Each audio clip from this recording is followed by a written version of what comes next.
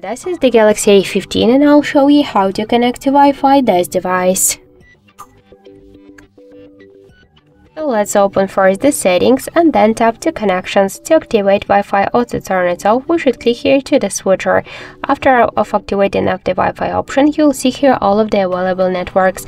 Select one from them and here enter the password. Then just tap to connect and wait a couple of seconds. Now we could see that our device successfully connected to this network. And also we got one more way how we could do that. Just open the control panel and find here Wi-Fi icon. To activate Wi-Fi or to turn it off, click to this icon, to the switcher, and after the activating of the Wi-Fi option, you will see here all of the available networks. You could use one from them, or just you could launch full Wi-Fi settings by click to details. So thank you for watching, and if you like this video, leave thumbs up and subscribe our channel.